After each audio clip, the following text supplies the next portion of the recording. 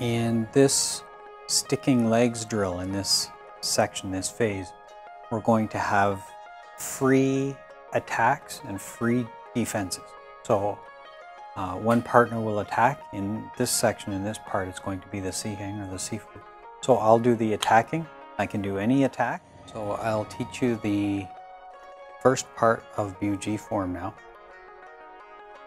We'll start with our feet together, just like we did before. Raise our hands, 2 fists, sink our weight, just like before. But this time we're going to do something a little different. Because we already, this is incorrect. When we hit with this, we want to make sure we use this pointy part of the elbow hook. So we hit with that part. So when you play this BUG, when you play this elbow, make sure it comes down. Elbow first. The other thing,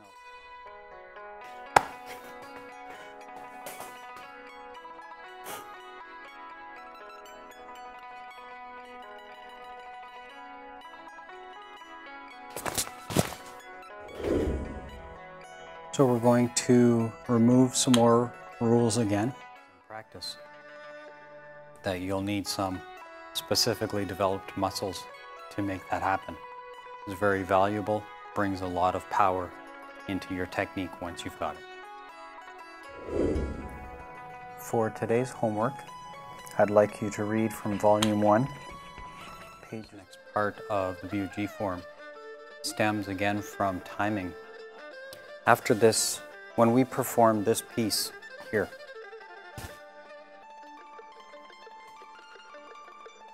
I want good timing. So we don't want this kind of thing,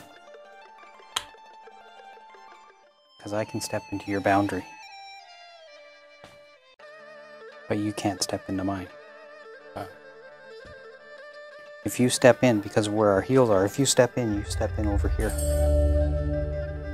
But if I step in, put your foot back where it was. If I step in, I go in.